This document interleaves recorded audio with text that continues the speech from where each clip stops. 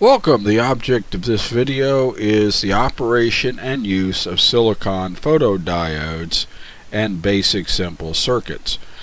I'm your host, Lewis Laughlin. Visit my website at www.bristolwatch.com.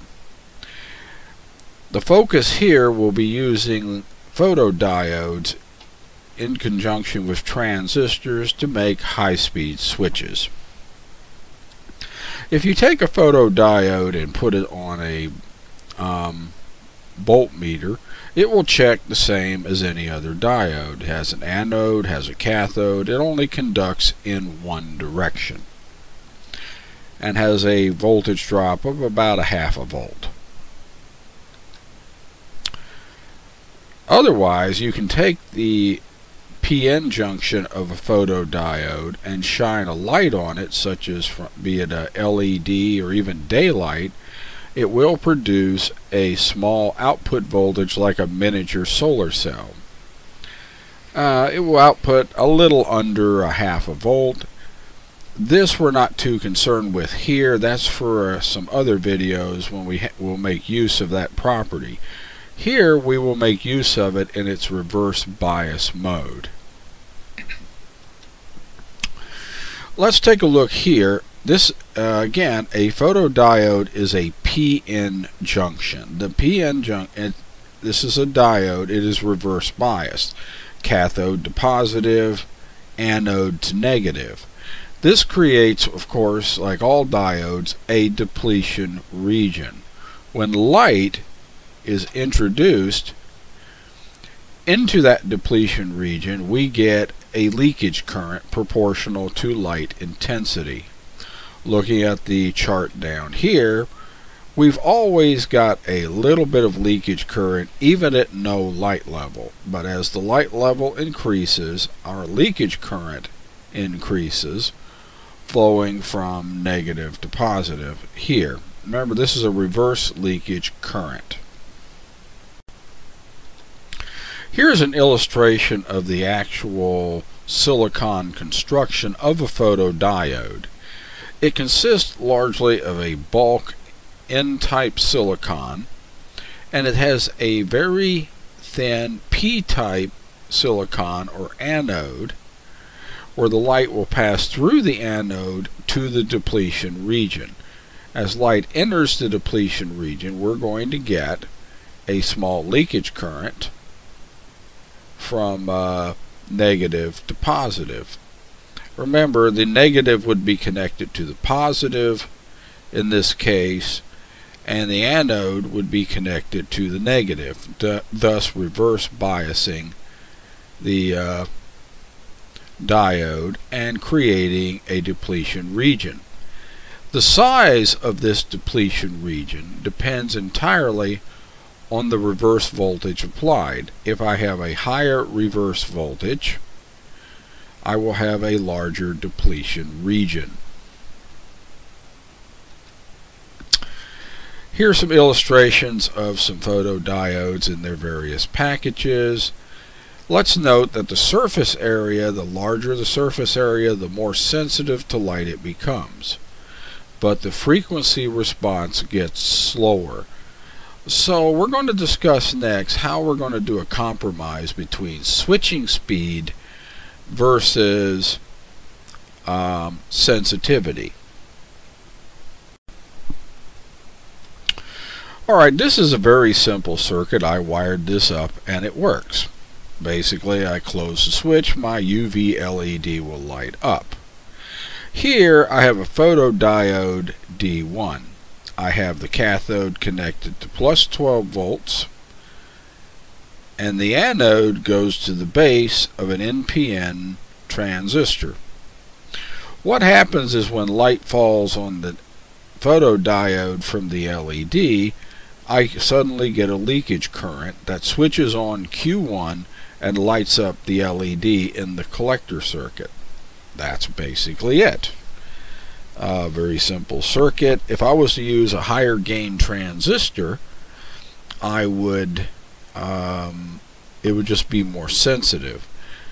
In this configuration, the 2N2222 doesn't detect the normal dark current. If I would put a Darlington in there, it would. It would be nearly impossible to shut this LED off because it would be amplifying even the minuscule dark current.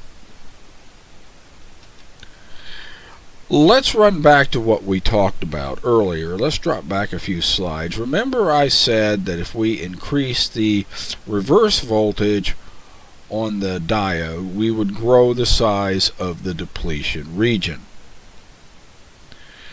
You notice that I have 12 volts reverse voltage on the diode, so I should have a sizable depletion region. That also makes it seems a little more sensitive, and you would get more current flow.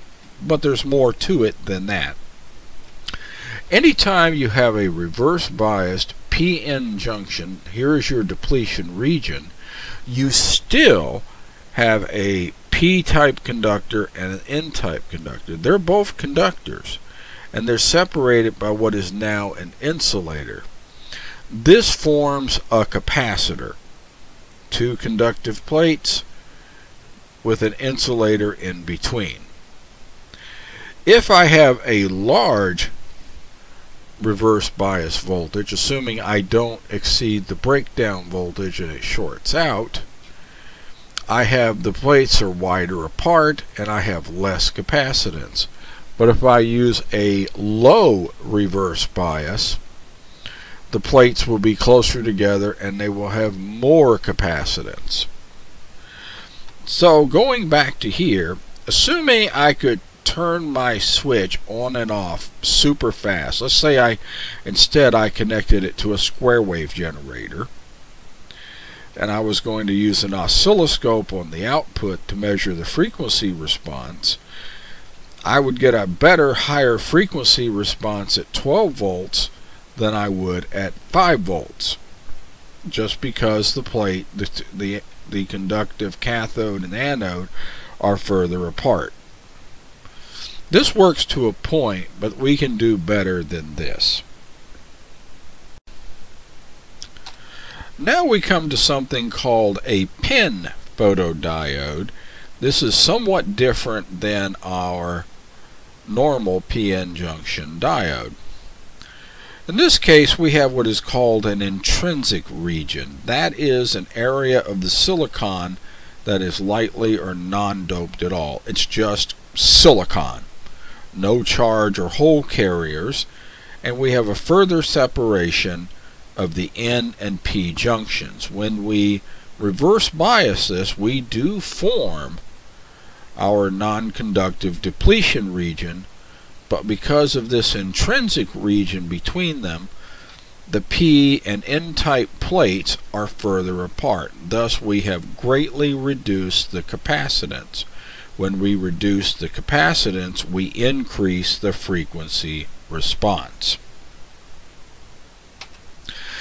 This is an optocoupler known as the 6N135 and 6N136. They can be 8-pin dips or surface mount.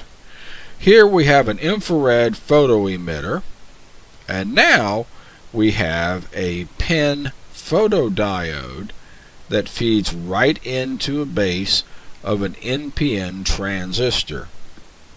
If you go right back to here, it's this circuit minus the 470 ohm and the LED. This is for high-speed photo detecting, like maybe you're trying to detect the rotation of a high-speed motor shaft or something of that type. You want good, clean, square wave frequency response. This is how you would hook it up, for instance, in a test circuit. In this case, we have connected the photodiode. It's reversed. It's a pin diode again with an intrinsic region, and we have connected a pull-up resistor to the transistor collector.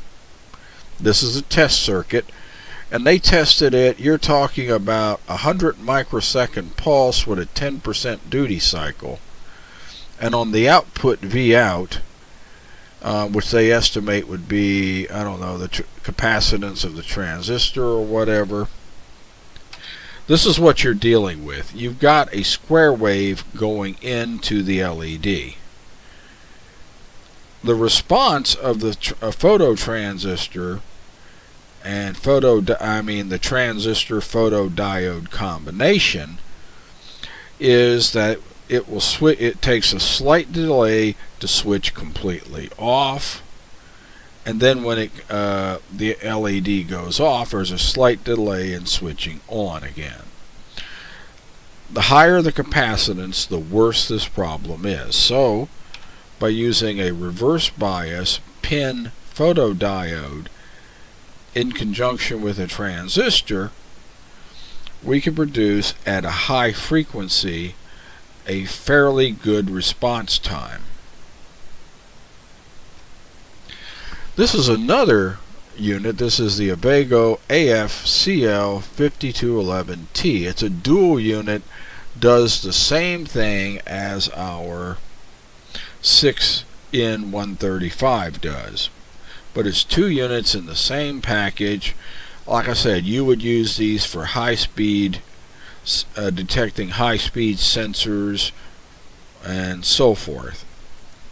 This gives you better frequency response, assuming that you have a microcontroller that can handle it, and many of them can. So that's a basic introduction to photodiodes connected to transistors. In a separate video, we're going to be connecting photodiodes to op amps, and in this time, instead of pulse detection, which you can do with those if you really want to, we're more interested in detecting a voltage level. So please visit my website at www.bristolwatch.com. Thanks for viewing.